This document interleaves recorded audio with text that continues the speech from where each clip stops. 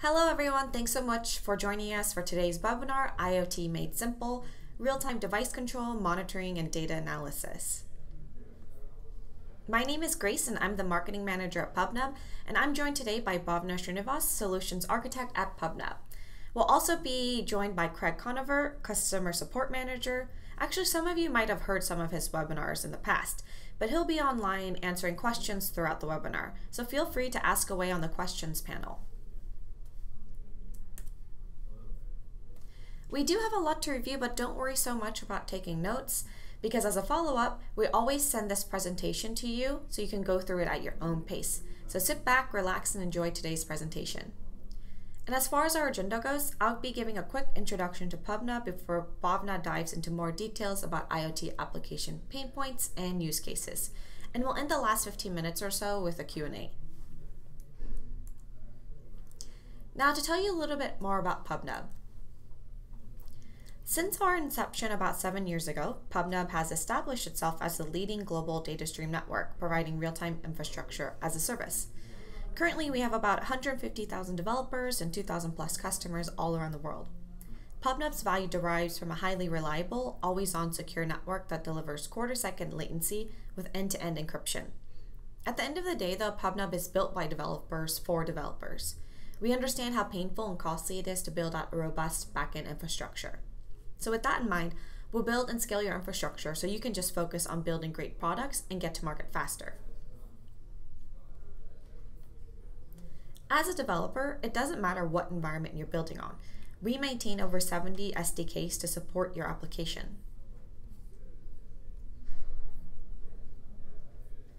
The core of PubNub's real-time infrastructure is built on PubSub.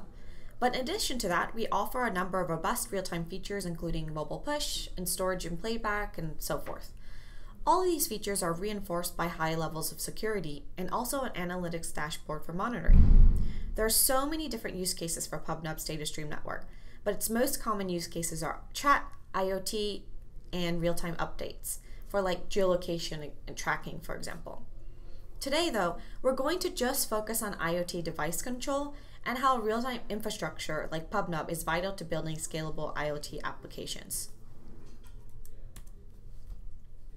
To kind of give you a scope and scale of where PubNub is today, we have around 330 million monthly devices connected to the PubNub network, sending over 2 trillion transactions within a quarter second. We're able to do this because we have around 15 points of presence all around the world, providing a 5 nines SLA for our customers. Today, over 2,000 customers trust PubNub. We sit across 35 different industry verticals all around the world, from 2-person startups to Fortune 500 companies. And this slide just highlights some of our top use cases and customers. You can just see some of the variety of them in this slide alone. Now that I've given you a quick intro to PubNub, I want to go ahead and pass the mic over to Bhavna, who will talk to you more about how real-time infrastructures like PubNub is vital to building scalable IoT apps. Hi everybody, this is Bhavna speaking, and I'm excited to be talking about building an IoT application. Thank you for joining all of us on this fine Wednesday morning. Let me tell you a little bit about my role. I work as a solutions architect. I am talking to customers every day, customers and prospects, suggesting design patterns and best practices on how to actually build applications over PubNub. So today we're going to be focusing on how to build an IoT application and the pain points that are involved with that. So I've worked on a couple of IoT applications myself in the past, and from experience, I feel like an IoT app can be broken down into 3 parts. So I want to walk us through these different components. And so let's go from top to bottom. So broadly speaking, we have the things, anything from cars to the locks, doors, refrigerators, thermostats, and anything that actually senses the environment or observes any changes. So these are the edge devices. They have little or no memory, power or bandwidth constraints, and use one of the many protocols to communicate with probably a more powerful hub. So then we have the software or the infrastructure itself that's used to send and receive data between these things, and maybe a server or a database for data collection and processing. So there's some analytics that happens usually in this layer to make the data more enticing to end users. So the last broad component, in my opinion, are the end user devices. So mobile applications and dashboards that users use to actually consume the data sent from these sensors in any form that's useful to them. So the important thing to notice or observe is that, this data flows in both ways, to and from the things of the end user devices. So you want to consume the information, you probably want to transform it, aggregate it, make sense of it, and also control the devices based on the data received. So for instance, you want to control the thermostat based on the values it sends you. Is it too hot? Is it too cold? Like, adjust it accordingly. So from that previous image, you can see that there's a lot to take into consideration while building an IoT app, starting from the things in the Internet of Things, the network itself or the infrastructure that will support them, and the mobile devices that consume that data. So I'm going to walk through all of these pain points that I have faced while building an IoT application, but also maintaining a strong focus on the real-time components of it. So let's start off with the things themselves. Yeah, so there's so many of them, right? So these days you could be connecting anything from your phones to your garage doors to the locks to refrigerators. So these are all different MCUs or MPUs and all running, different iOSs, basically very, very different platforms. So you want all of these different devices to be able to talk to each other, maybe using a protocol that all of them understand very well, so that you don't have to worry about that at a later point. And then we have these power drain and bandwidth considerations, because most of these devices have these kind of power constraints. They're pretty low on memory. They can't be online all the time. And so this is also something that affects it affects your decision while choosing a communication protocol. You want something that reduces the chattiness to keep power drain to a minimum, while also taking into consideration the bandwidth requirements of that device. And the next one that we're going to focus on is bidirectional data flow. Even from that first image, that was what I was trying to get to. We're no longer at that point where we're just collecting data from all of the devices. We want to be able to send and receive data between all of them at the same time. So you want to monitor the devices based on what they send. You want to control them. There's data flowing from the devices to the dashboards to the back end. So there's a lot of things to be considering, and data flow between all of these devices. So for instance, take wash lava. I don't know if a lot of you have heard of this. My mind was blown when I did hear about it. It's the first app-enabled laundromat. So gone are those days of using quarters to do your laundry. So basically it allows customers to reserve and pay for machines from their smartphones. So you can monitor, track, and control the entire cycle of your laundry remotely. And so they have dashboards. Manager has full control over all the finances, the analytics themselves. And you as a user, your job is made so much more simpler because you're all controlling it from a phone. So the devices that we're talking about in this use case, they're not conventional at all. We have laundry machines, we have the phones and the dashboards. So for them, it was important that all of these devices talk to each other, to and from all of them to the others. So they decided to use PubNub, and what they use us is for that real-time communication between the laundry machines and the backend system. So they had these embedded systems within each of these machines. They were kept online through Wi-Fi. They were allowing bidirectional communication between the machines and the wash lava backend. And so the way it worked was the backend issues a command to the machine via PubNub. And then this is also reflected on the business dashboard and the customer's app. So you can see how there's data flowing between all of these different devices. And so the feature that they used was what we call real-time messaging, and it's just built over a PubSub paradigm, messaging paradigm.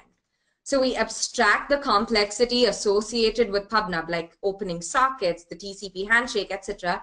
And we just provide very easy to use APIs to send and receive data between the devices. So, so what does this achieve? Like, so you can probably, you want to, have a one-to-one communication between your phone and the device itself, or you want to be able to broadcast a message to a bunch of sensors that you've deployed in the field, like something that says, hey, there's a firmware upgrade. All of you do have to upgrade your firmware, and this is a message that you probably have to send from one central computer to a lot of devices. So whether it's one-to-one or one-to-many, PubSub will support that. And also, it was built keeping in mind unreliable connectivity. So, with IoT devices, you can never guarantee that the devices are connected to the internet all the time, or they might always be in unreliable networks, right? So we have a catch-up feature that can handle this kind of unreliable connections, because we cache those messages that come in, and then we re-deliver them based on when the devices reconnect. And also, you can send out push notifications if you have a mobile app associated with your IoT application using our PubSub messaging. So Grace touched upon this, but this is just to reinforce that we do support a lot of different platforms, around 70 plus, and so the engineering team, a lot of their time goes into maintaining all of these different ones, from iOS to Android, but a lot of embedded platforms as well. So Arduino, Raspberry Pi, all microchip, Atmel devices. So all of these different chipsets we're able to support. And these SDKs, they just abstract the complexity of the protocols, as well as, it accounts for network connectivity and failover. So you can just choose one of the different SDKs that you want and get going with the application. So we spoke about a couple of the pain points. Let's move on to some others that I faced, like presence detection and storing messages.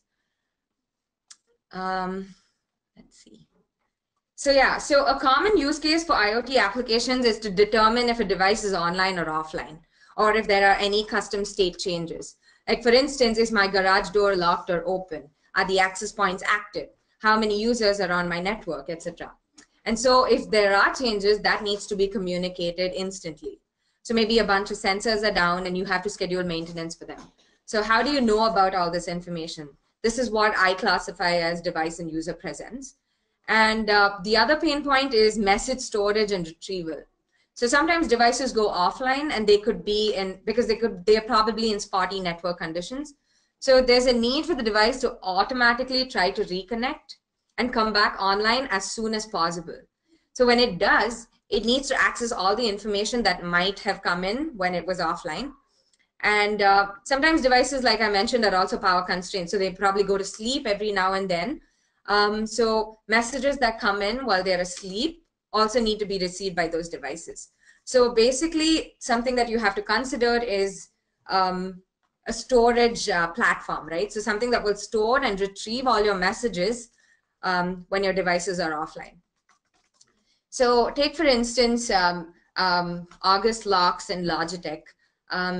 August Lock is basically, it lets you lock and unlock your door. It creates virtual keys for guests and so that you can see and speak with the guests all remotely. So basically, you're able to control the locks in your house with a mobile application. So this is one of the applications where you can see how presence is so important, right? You want to know if somebody's entered your house or someone's left the door unlocked. And the same with any kind of home automation app. Like, for instance, what Logitech has, it's the Harmony Ultimate Home Hub. So basically, you can control all the devices in your house with either a phone or a remote control, and you're able to check the status of those devices, what's on, what's off, what status are they on. And so these guys use PubNub for this kind of presence information. So what we did was we started off with real-time messaging, right? Just PubSub. And then we realized that there was a need for this kind of presence monitoring. Who is online when? And so we started providing APIs for that as well. So, you want to check saying, hey, who's online at this point, at this instant? Or which channels are they online on? Or if a state changed, then I want to know about it. So we have APIs for all of these so that you don't have to go and build it. So for instance, say there's a thermostat in a freezer and it goes offline, PubNub will immediately send that message to you, so you can now probably go check what the issue is or if there's some maintenance that you need to do. The next thing that we discussed was message storage. So like I said, there are these use cases where probably devices go offline and you want to be able to store all those messages because people or devices are not gonna stop just because your device went offline. There's still messages that are going to be sent all the time. And so the other use case is maybe you want to do a firmware upgrade. So if there's a IoT device that's ready for a firmware upgrade, but it's offline, or it's sleeping. So on boot, you can have it check the history of that firmware channel, check what version it's on, if there's a new version, and probably pull those messages from history. So what we do is every message that goes through PubNub is stored, and it can be retrieved via the history API. So the point is that every single feature is provided as an API so that it's easy for developers to integrate it within their application. Yeah, so the next thing that we're going to talk about is security, though it's one of the most important pain points in my opinion. So a lot of people earlier, what they did was because security was so difficult to work with, or they didn't have the time to do that, they brought their product to market quickly, and they kept security as an afterthought. And sometimes, the devices are so small that it's pretty impossible to even make it secure by finding the right model for it. So how do you go about like managing the username and password for all the connected devices or the appliances that you have at home, and the privacy of your information? And we've all heard about cases where baby monitors or video cameras are hacked into, and people are able to access all that information. So we don't want something like that to happen. So take Snoo, for instance. There's this smart sleeper called Snoo, and it's like a very effective baby bed. So security was very important to them, as you can imagine. You're putting your baby into this Snoo sleeper, and you're rocking your baby to sleep. So what it does is it soothes the infant crying, and you can like control that sleeper, and you can send rhythmic sensations to it so that you can put your baby to sleep faster. So you use a mobile app, and you can change the soothing level, you can adjust its settings, and all this can be done remotely. You don't have to be right there. And so this team, they use PubNub as well. They were first, they had a homegrown solution where they were using REST API between these devices, but it didn't scale too well, and they had unreliable communication using that. And so they wanted something secure, but which was also real time. And so this is another classic case where the devices are so different, right? So you have your mobile phone, but you also have this other, a baby monitor, which uses probably a very custom MCU. And so we're able to work with them and provide them this kind of secure communication for them. So what we do is we're able to use AES and TLS encryption for all the messages. So starting from your mobile phone till the baby monitor, end-to-end encryption of all the messages. And with PubNub Access Manager, we give you the ability to grant and revoke permissions for users. So if you feel like someone's using your application, someone has some kind of malicious intent, then you can just block that user or revoke their permissions. So they will no longer be able to send or receive messages to your devices. And so we take extra steps. We have some regulatory standards that we comply with. We can provide like EU or US only storage options. We provide security if you were storing medical information, etc. So security definitely has to be a forethought more than anything else. So the next thing that I want to talk about is analyzing the data. So, gone are those days where we just collect the data and we act at it at a later point. That's stale data, and maybe there are some use cases for that, but I'm again talking about the real-time component of an IoT application.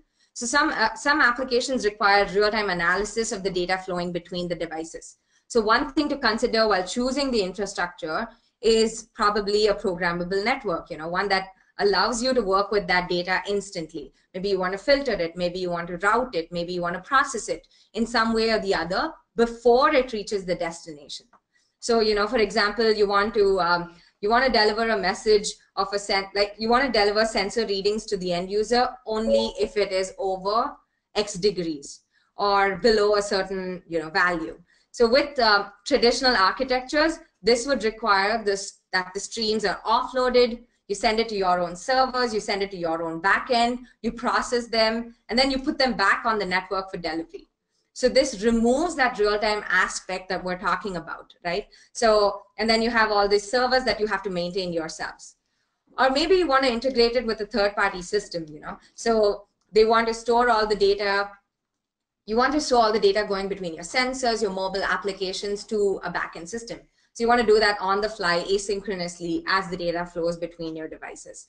So there's a lot of things that you can do with the data. There are a lot of applications that have this need. So that's one thing to consider when you think of an infrastructure or a platform to support your IoT application. So take, for instance, this other company called IntelliScape.io. It's a development platform for something called IOR, which is Internet of Recognition. So they came up with this word.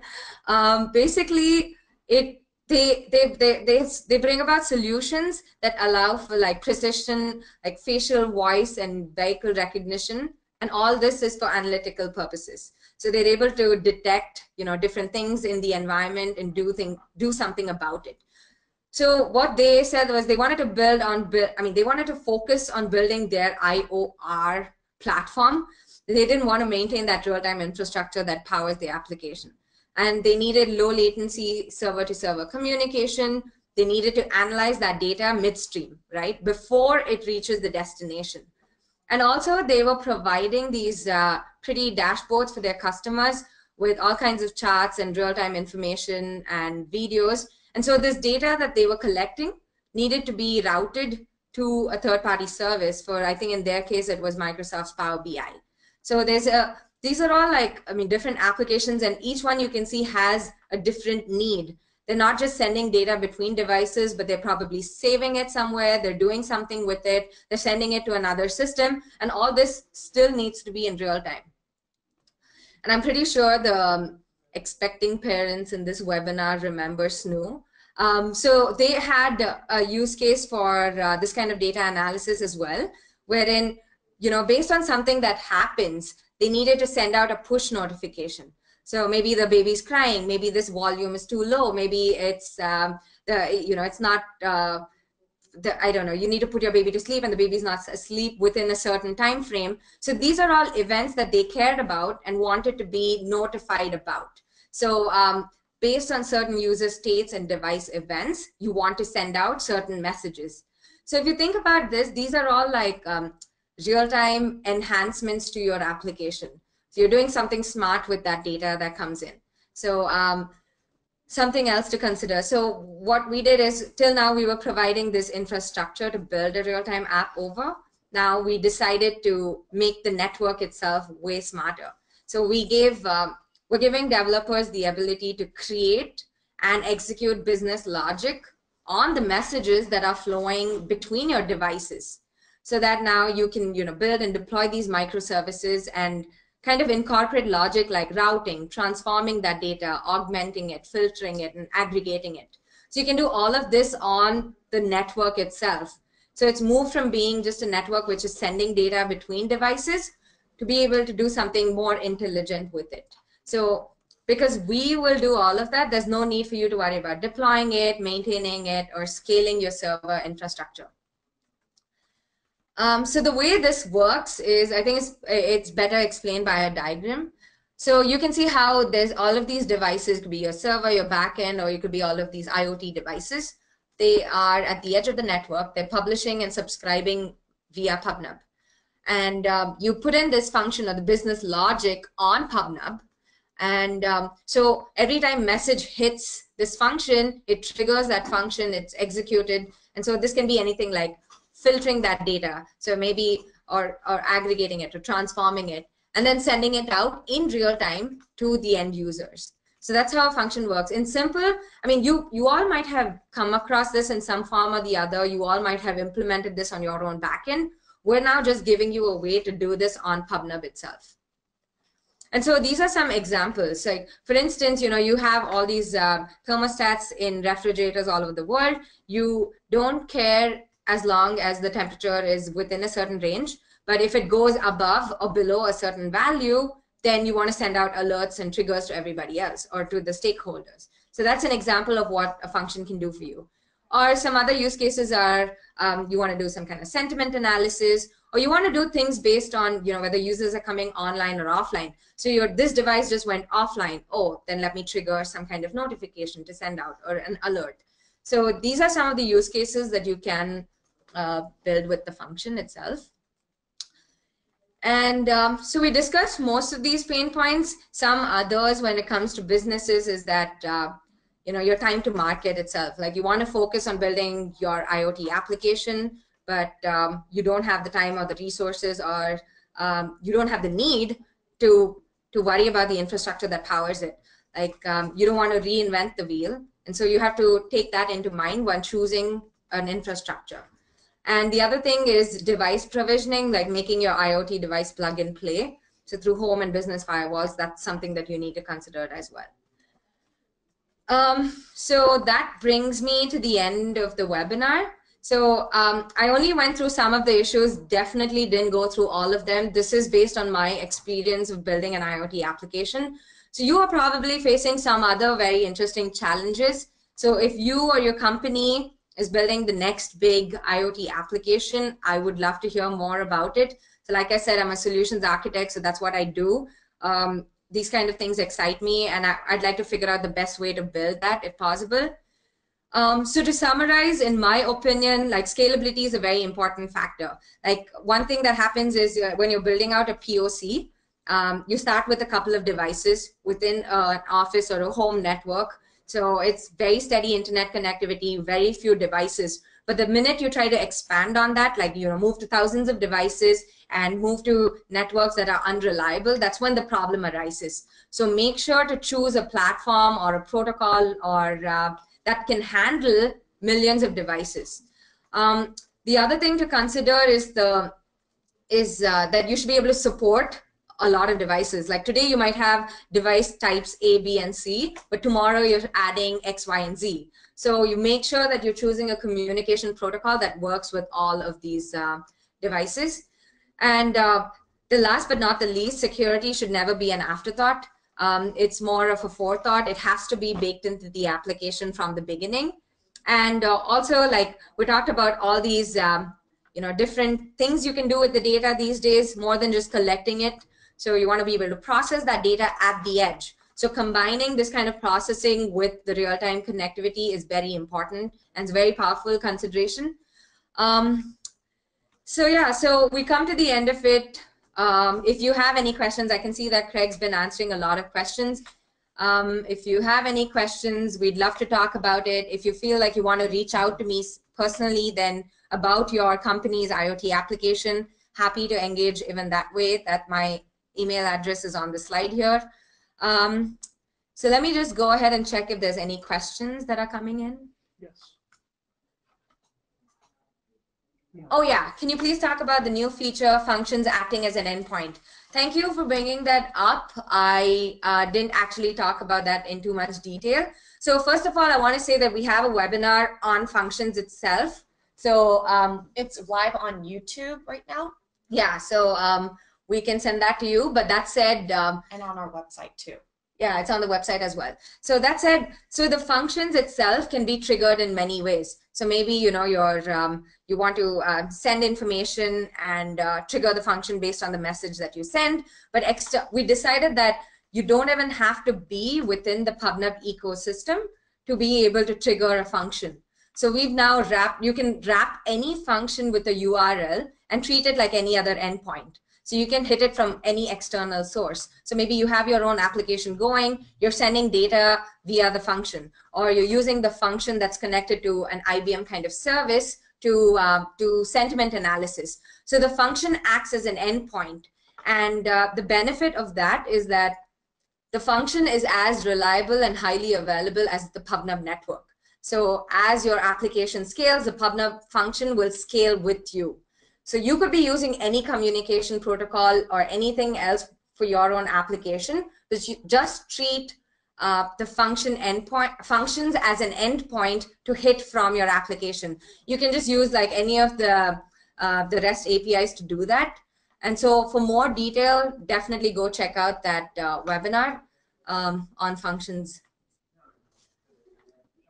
So the other question that came in is, do you support any kind of device? Yes, definitely. Like I said, we have 70 plus SDK, so some version of an SDK will support your device. But that said, we also customize the SDK to fit your device based on, the memory and the power constraints and all of the different constraints that you might have.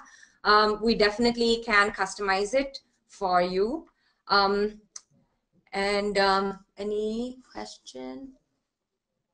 How to use a function? Okay, that's so. Let's see. How would I talk about? Where do I even begin? How to use a function? Yeah, I don't know where to begin. Yeah, so much here. That's a whole nother webinar, but exactly. So basically, if you understood the use cases for a function, like so adding some kind of real-time enhancements to your application. So with the IoT application, what I was talking about, if you have refrigerators, you set some kind of threshold. So data hits so from your device, data hits the function. It executes the function which says, oh, okay, is the value above or below a certain threshold? If yes, do something. If not, do something. So basically what's happening is you are putting some amount of business logic on PubNub, and this is triggered every time a message hits it. So the way it can be triggered is several. So maybe you want to do it synchronously, like every single message has to hit the function before going to the end destination. Or it could be done asynchronously, wherein maybe messages are going between your end devices, and at the same time you want to be able to send the message to your backend as well. So this can be an asynchronous or a non-blocking kind of function. So there's several ways to use a function, but definitely reach out to Craig at PubNub.com or Bhavna at PubNub.com, and we can maybe get on a call to discuss how exactly to do that. There's a question there. There's a mention of token-based security in the slides. Yes. Okay. So yeah, what we provide is PubNub Access Manager, which gives you the authority to grant or revoke permissions per user or per channel or on a key level. So for instance, you can say, hey, I'm going to give permissions for A, B, and C for the next 5 hours on channels X, Y, and Z. That is what we refer to as token-based control or authorization. So we don't do authentication, we do authorization. So once you've authenticated a user and you say that, okay, user A is who user A claims to be, PubNub will now authorize that user using PubNub Access Manager. I hope that answered your question. Let me check. No, okay. The functions can work like a pipeline, function, function, function, definitely. So it depends on your use case. You can go from like maybe, your data hits a function that triggers another function based on the logic that you've put, which triggers another function. So that's definitely possible, but you can also do all of that in one function itself. So you can put as much code in one function as possible. And the thing that I want to mention is that you can write functions in JavaScript. We're working on other languages, but so for now it's only in JavaScript. Let's see. How can no. Starts here. All right. What authorization standard does your solution adhere to? And is that OAuth based? Let me jump in on this one real quick. I think I understand. So Robert, basically, let me just make sure everybody understands that there's two things here. We have authentication and authorization. We don't do authentication. You authenticate your users. Once they're authenticated, then you need to authorize them to do things in PubNub. You need to authorize them to read or write on different channels. And you would do that by granting those permissions to an auth key using our Access Manager add-on. And it's not really OAuth based. I mean, you can have an auth system that feeds into that, but we don't integrate directly with it. But it's definitely possible to do probably what you're asking. I think we need more specifics. I would recommend sending your specific details, requirements, questions to support@pubnub.com. Yeah. And then how can we access archived data? So yeah, if you choose our storage feature, wherein every message going through PubNub can be stored, and that's for how much ever time that you want to. Maybe it's for a day, maybe it's for 30 days, maybe it's unlimited. So then we provide this history API. So now the history API, you can select saying, hey, on channel XYZ, give me the last 5 messages or give me all the messages, and we will pull that data out for you. So basically the way to access the archive data is through the history API. And let's see. You want to take that one? Yeah, what protocol is used, MQTT or HTTP? So PubNub is based off of HTTP long polling. And that said, we abstract all of the protocol level confusion that occurs and provide these APIs for you to use. So all you're doing is saying, hey, using the publish API and you're sending out a message, PubNub will take care of delivering that in real time to the end user. We don't want you to be worrying about the kind of protocol that we support because we call ourselves protocol agnostic. So the whole point of using our SDKs is that it abstracts the lower level complexity of a protocol. That said, to answer your question, it's HTTP long polling. What if in an internet connection to PubNub network and local, can you click on the last one, Craig? Sorry. Is lost for a meaningful period of time? Does it able to restore connectivity when internet connection is restored and work at normal operation automatically without additional server client device actions? Yeah, so that's one of the advantages of using our SDKs. So with most of our SDK, like the version 4 SDKs, we try to provide for automatic reconnection. So we have some reconnection policies. So once you choose that, saying that, hey, I want to be able to reconnect linearly or exponentially based on the SDK, we have some policies. But once you do that, once internet connectivity is back on, it automatically tries to connect that person back to the PubNub network. So the SDK will handle that for you. If it's for a short period of time, say a minute or so, and if your message volume is low, then we cache those messages and you will receive them. But if it's for a longer period of time, say more than a couple of minutes, then you can use that history API that I was talking about. So the flow would be like your device lost connectivity to PubNub, comes back online, connects to PubNub. You call the history API on the channel, you receive all those messages that you think you might have lost, and then you now actively subscribe to PubNub to receive the current messages coming in. Let's see. Yeah, do we get the slide shared? Definitely, we're going to be sending this to you. We answered that one. I'm trying to find an answer to this. I think it's 10 seconds. Yeah, I want to say 10. Will long-running delay subsequent execution of the same function or a function on the same channel? I would rather take this offline and respond to you instead of giving you the wrong answer. So, Joel, we will get back to you on that question. Oh yeah, can you just send us a support ticket? Craig will be happy to answer your question. Last webinar slides not shared yet. Oh, that's a question for you, Grace. Is that a question, Satyanarayana? It should be out, but don't worry, we'll definitely send this, and we're recording this as well, so it will be on our platform soon. Yeah, so within 24 hours, you'll get a follow-up email from me directly with a link to this recorded webinar. Okay, how to manage the storage on device as it will save history. Oh, so when I say PubNub storage, it stores it on PubNub. It's not storing it on the device. The whole point is that PubNub will store those messages and the device just pulls it out when it requires it. So it's not being saved on the device. Any tutorials of video online? Yeah, so if you go on to pubnub.com/blog or developers, we have a bunch of IoT applications. I mean, if you're interested in IoT, but then we support a lot of different other kind of use cases as well. So we have blogs and a lot of demos that can set you on the right path. And you can always contact us if you have a more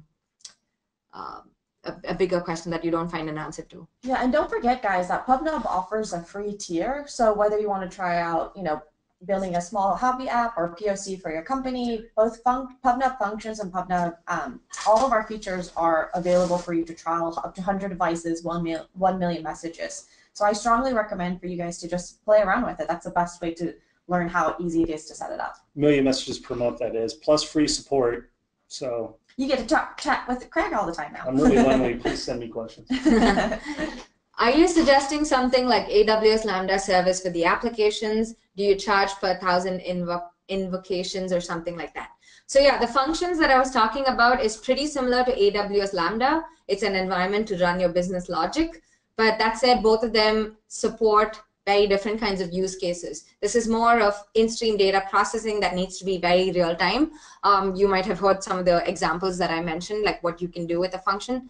But that said, yes, we count the number of times it's triggered and executed. So each pricing tier comes with a bundle of functions executions that you get with it. So more on our pricing page that we will send out a link to as well. Is there any support for UDP? PubNub is purely TCP based. We do not support UDP. All right. Is it possible to use our own libraries in the function code? So we're working on that.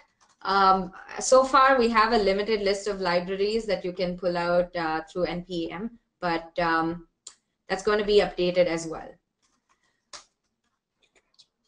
Oh, is there a heartbeat feature in PubNub? Yes, we do have a heartbeat feature, which basically is a ping from the device every now and then, and it's part of our presence feature offering. So definitely, we have that feature. Are there function executions? Yes, definitely. Free function execution. Oh, are there free function executions? Just within our free tier. Yeah, so within the free tier, it's free. Duh. But no, after that, once you start paying, like I mentioned, you get a bundle of function executions per tier that you pay for. But if you just want to try it out, definitely go on to our free tier up to 100 devices and 1 million messages. You can use functions for free as well. Yeah, so I guess it's coming down to the end for us, guys. Thank you so much for joining us. Thank you, Bhavna. Thank you, Craig. If you guys have any more specific questions for your company's use case, feel free to reach out to either Bhavna or I. We're always available, and also to Craig at support@pubnub.com. Again, here's a link for you to get started with PubNub for free. Yeah, so I mean, it looks like a lot of questions are coming in as well. So yeah, just reach out to us and we'll try to get back to you with the right answers. Also happy to talk to your company if you have an IoT use case in mind. So thank you for listening. Yeah, thank you, everyone.